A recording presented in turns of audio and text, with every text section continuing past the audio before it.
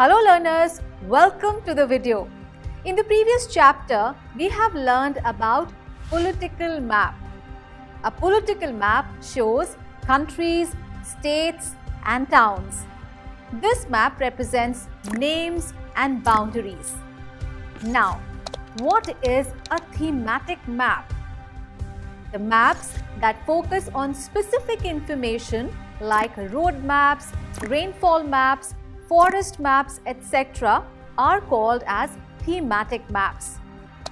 Suitable titles are shown on the basis of information provided in these maps. Thematic maps also represent basic features like coastlines, boundaries and places. These are used only as a point of locational reference for the phenomenon being mapped.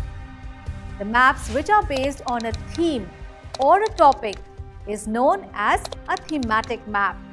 It is drawn to represent the distribution of human or natural features or data. The map's theme is layered onto the base map with the help of different mapping programs and technologies such as Geographic Information Systems or GIS. Well, thematic maps usually involve the use of map symbols to visualize selected properties of geographic features that are not naturally visible, like temperature, language, or population. Learners, you may think that why are these maps known as thematic maps? No worries, I'll tell you. Well, these maps are known as thematic maps as these represent features related to a particular theme or aspect of geography. Thematic map is useful as it can be used for exploratory dimensional data analysis, confirming hypotheses, synthesizing spatial data by revealing patterns and relationships, and data presentation.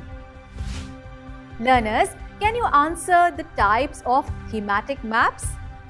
I'll tell you. There are two types of thematic maps.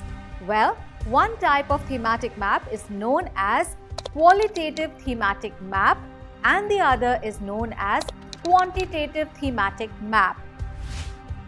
The nominal data is represented by qualitative thematic map. It focuses on the distribution of that nominal information.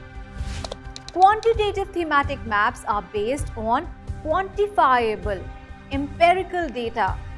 They are often related with the hard sciences, but some softer. Finally, we can say that a reference map might show bank locations, while a thematic map shows average income in an area. Thus, the difference between reference map and thematic map is the difference between mapping places and mapping data. Now it is time to explore. Can you think of what mistake can students do while making a difference between a reference map and thematic map? In this video, we have learned about the thematic map.